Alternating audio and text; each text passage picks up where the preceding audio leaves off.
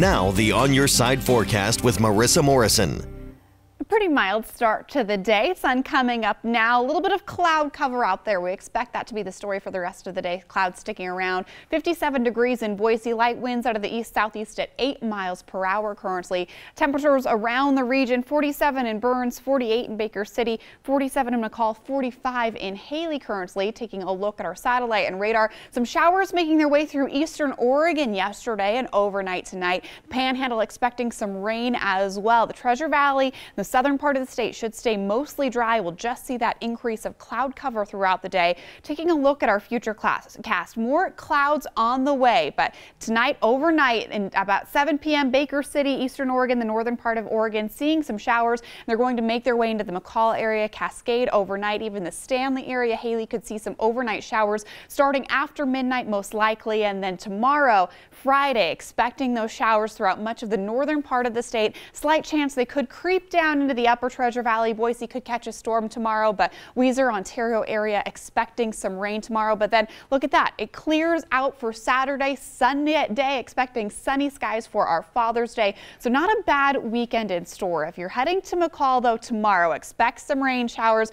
Cooler, 54 degrees overnight, dropping to 50 on Saturday, warming up a little bit. Some sunshine out there, partly cloudy skies, 64 for the high, but colder overnight, 38 for the low overnight. Then your best day, Sunday. Sunny skies, a high of 74 degrees, 43 overnight. At Redfish, if you want to do some camping this weekend, be prepared for rain overnight, some chilly temperatures, 57 on Friday for your high, and then Saturday, warmer still, 65 degrees, partly cloudy skies, and then the sun comes out on Sunday, Father's Day, 76 degrees. Overnight, very chilly, though, dropping down to 35 for the low in Stanley. It's taking a look at what to expect for the day today, though. Slightly warmer than yesterday. Wind should remain light to calm for most of us. Partly cloudy skies, 80 in Nampa, 80 in Meridian, 81 for your high in Vail, 80 in Ontario, 80 in Cunin, 81 in Mountain Home. So just a little bit warmer than we were yesterday, but right about our average for where we should be this time of year. Overnight showers expected throughout much of the central part of the state. 77 for your high in Garden Valley, 72 in Council.